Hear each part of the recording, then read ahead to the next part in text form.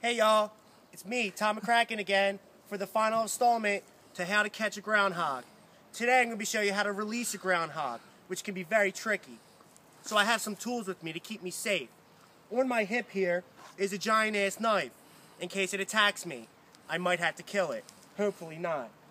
My cameraman, Anthony, has a big gun, which is cocked and ready to shoot if it has to.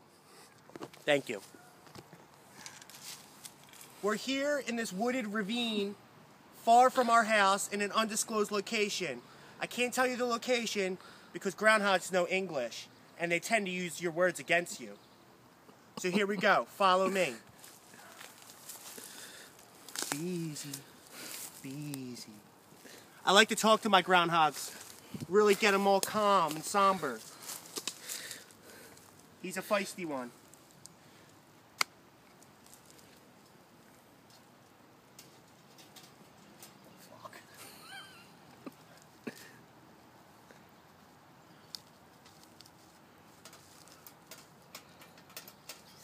Please, look.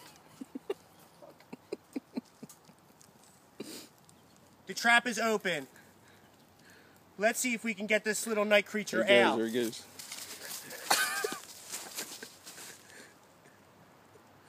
As you can see, he's trying to find out where he is so he can come back home.